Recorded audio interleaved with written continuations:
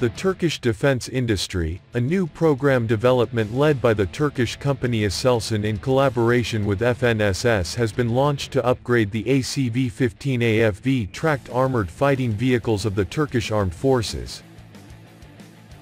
ACV-15 is the designation of an amphibious armored combat vehicle family developed by the Turkish defense company FNSS Savunma Sistemleri. This vehicle also manufactured by DefTech of Malaysia. The design is an attempt to combine the capabilities of an infantry fighting vehicle and an armored personnel carrier.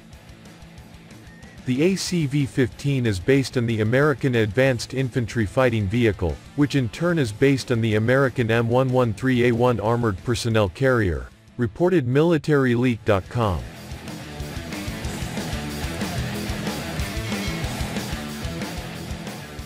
FNSS developed the ACV-15 based on the AIFV to meet the Turkish Land Forces Command's operational requirement. The first production vehicles were delivered in 1992. A total of 2,280 ACV-15s are in service with the Turkish Army, including 650 armored fighting vehicle, 1,400 armored personnel carrier, 50 armored tow vehicle, and 180 armored mortar vehicle. The vehicle is also in service with the United Arab Emirates and Malaysia. Malaysia ordered 267 ACV-15 in different versions in 2000, all of which have been delivered. The Malaysian variant of the AIFV is called the ACV-300 Adnan and is a result of a collaboration between FNSS and the Malaysian company DRB Hicom Defence Technologies. The basic AIFV has a one-person power-operated turret armed with a 25mm cannon and 7.62mm coaxial machine gun. FNSS Defense Systems' latest development is the Armored Combat Vehicle, new generation, which has an additional roadwheel each side.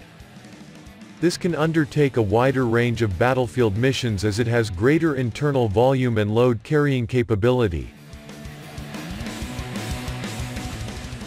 Standard equipment includes passive night vision equipment, an NBC or nuclear, biological and chemical protection system, and smoke grenade launchers. The ACV-15 can be fitted with a number of turret choices to tailor to individual customer requirements. They are also equipped with firing ports, which allows infantrymen to fire their weapons from within the vehicle.